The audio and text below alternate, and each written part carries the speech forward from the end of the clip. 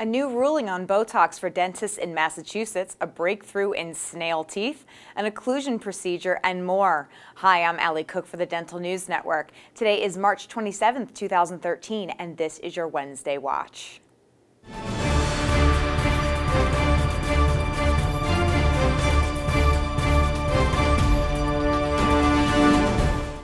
Here is today's dental news.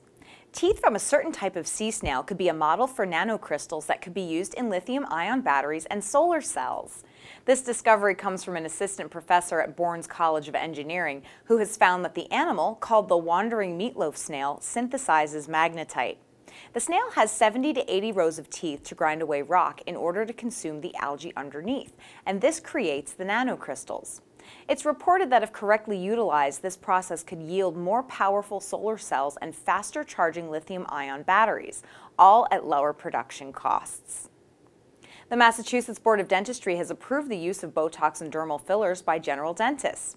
According to the statement, the board has affirmed the need for proper live patient training in these procedures within the definition of the Massachusetts Dental Practice Act. The decision includes the oral and maxillofacial areas where Botox and dermal fillers are routinely performed for aesthetic and therapeutic purposes within the scope of the dental practice. Coming up, how to combat the enemy of your restorations and ways to get access to free info from Dentistry Today.